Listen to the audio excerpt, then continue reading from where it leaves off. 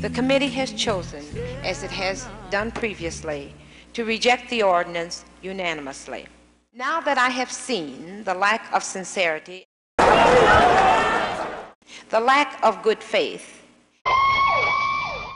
it is my firm intention to submit this ordinance for reconsideration as soon as the rules of this council will allow, and then to resubmit it until you, gentlemen, acknowledge the existence of discrimination and face squarely the need for legislative action by this honorable body.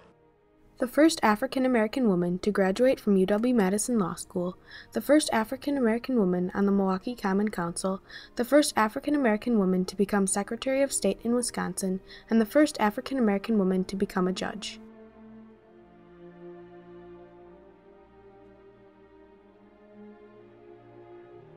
The First Lady of Wisconsin, Phillips, led a series of firsts in her career, impacting thousands by working to pass the Fair Housing Act in Wisconsin and eventually passing it in 1968 after almost a decade of fighting. Due to Phillips' willingness to take a stand and fight for civil rights, including fair housing, she broke down racial barriers across the country. After receiving her undergraduate degree from Howard University, a native of Milwaukee, moved home to Wisconsin to attend UW-Madison Law School.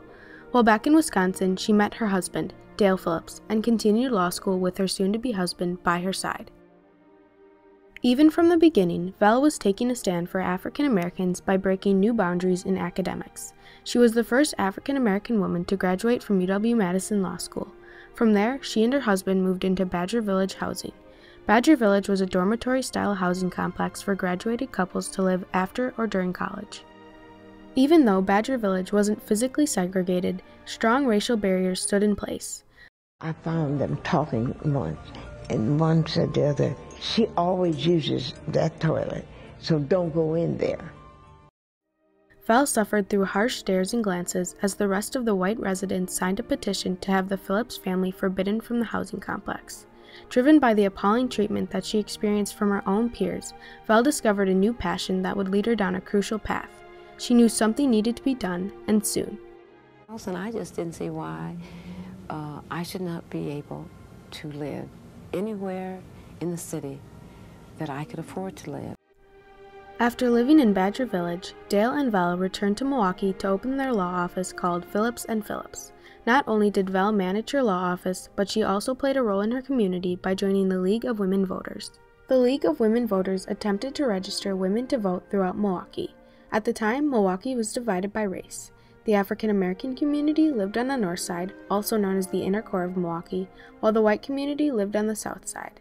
As Phillips traveled to the inner core, she discovered a less than adequate living environment. Because landlords wouldn't sell to African Americans, families were willing to stay in anything they could afford, even if it was a burden to their family. Roofs were falling in, stoves were flaming with no protection of the kids, but it was a place to stay. While the minority dealt with leaky ceilings and frigid nights, the southern community lived up to par in suburban neighborhoods where they could live comfortably in their heated houses. This was one of the biggest breaking points for Val. Nothing would be done to fix this cutting issue unless someone like her took a stand against it. This realization led Val to joining the National Association for the Advancement of Colored People, or the NAACP, in order to fight for the rights of African Americans in Milwaukee. The NAACP protested against all discrimination veered towards African Americans.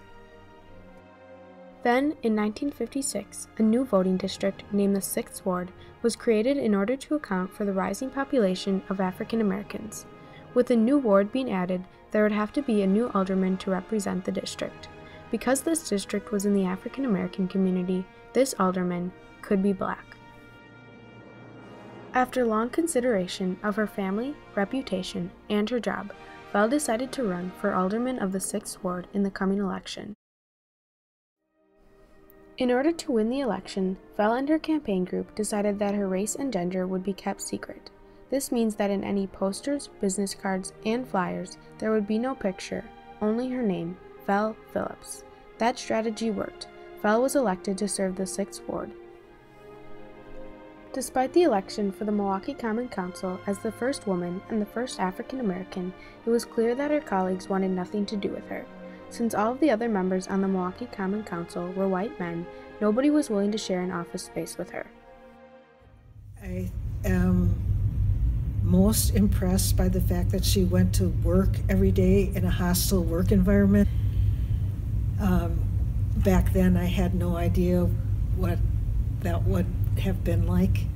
You know, it's one thing to have 50 of your best friends join you on the picket line. Yeah. It's another thing to go by yourself to a job where everybody wishes you weren't there.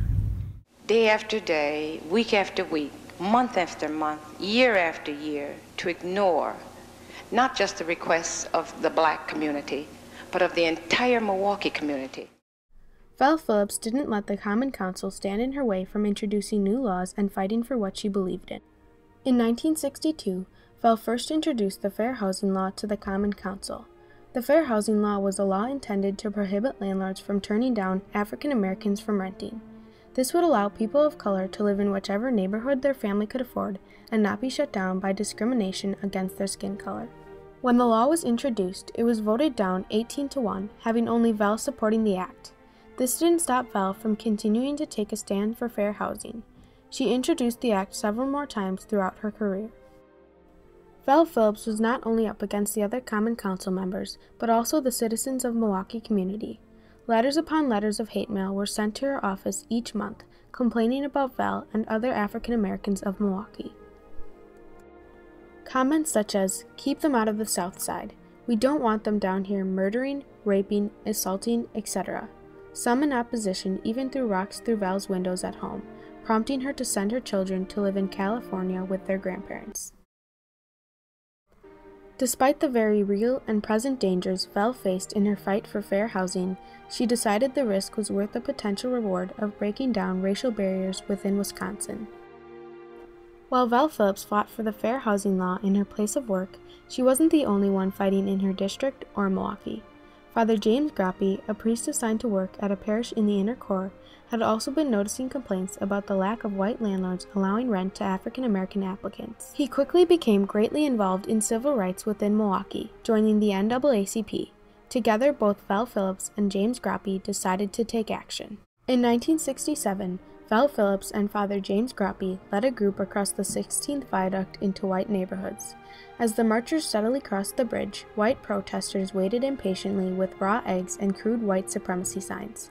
No matter the amount of feces, raw eggs, and crude language that were thrown at Val Phillips and her marchers, they continued to peacefully march for 200 more days.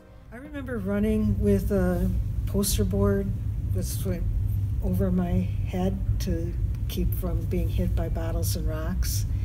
And as we neared 16th and National, we were running. On April 4th, 1968, Martin Luther King Jr. was assassinated. It was time to bring the whole country together to end all violence against those who were fighting for their rights. April 1968, the Fair Housing Act was passed nationally, barring anyone from discriminating potential renters based on their race, gender, national origin, or religion. That same year, the Fair Housing Act was finally passed in Wisconsin. Val Phillips' fight had made a difference. Now, in 2017, mandated signs of segregation have been gone for almost 50 years, but segregation is still prevalent. According to National Public Radio, or NPR, Milwaukee is still one of the most segregated cities in the country. On the 16th Viaduct, the same one Groppe and Phillips walked on 50 years ago, is joked sometimes as the longest structure in the world connecting Africa to Europe. When Phillips worked for passing the Fair Housing Law, African Americans lived on the north side and the white community lived on the south, which still holds true today. Even though the Fair Housing Act didn't completely impact where people end up living, Val Phillips still took a stand by working to pass the Fair Housing Act and taking risks in politics. By working to pass the Fair Housing Act, Phillips broke barriers in politics which allowed both women and African Americans to stride towards new limits, leaving a legacy that will be remembered henceforth. The first African American woman to graduate from UW-Madison Law School, the first African American woman on the Milwaukee Common Council, the first African American woman to become Secretary of State in Wisconsin, and the first African American woman to become a judge, the First Lady of Wisconsin, Val Phillips.